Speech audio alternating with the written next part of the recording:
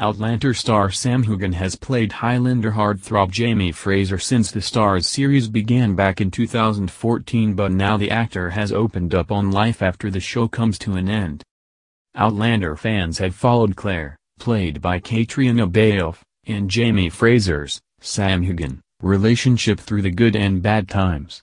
However, viewers know they won't be able to watch their favorite couple of screen forever, as actor Sam spoke about moving on from the Starz series. Sam has worked on a number of other projects alongside Outlander, including recent film Bloodshot and upcoming series Men in Kilts.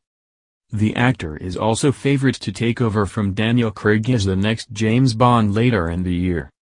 Speaking about what he'll do when Outlander comes to an end and he leaves the role of Jamie, Sam said he would miss it. He commented, "I think, absolutely, you look at other actors and their careers and you realize there's always a defining role. This is absolutely going to be mine, of course, it's always going to be with me."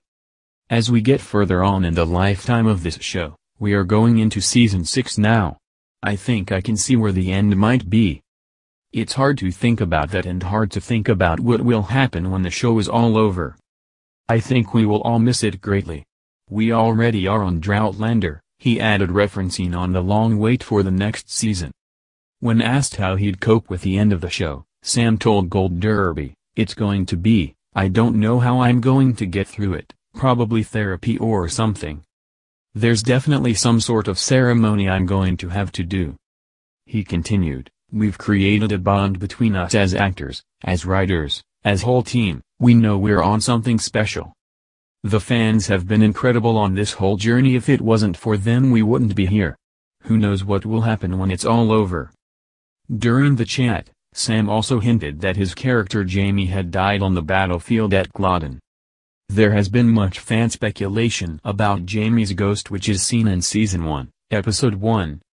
Many believe it is Jamie aged 25 when he should have died in battle. However, his fate was changed by his romance with Claire.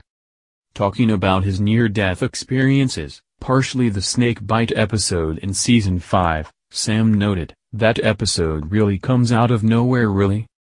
As Jamie is on the brink of death, Claire performs a sex act which appears to bring him back. He chose to come back for Claire because he loves her, but it's probably the second time that Jamie has come this close to death, Sam said. He's probably taken his last breath in Culloden was the other one. Is this confirmation Jamie died at Culloden and the rest of Outlander is a dream of what his romance with Claire could have been like?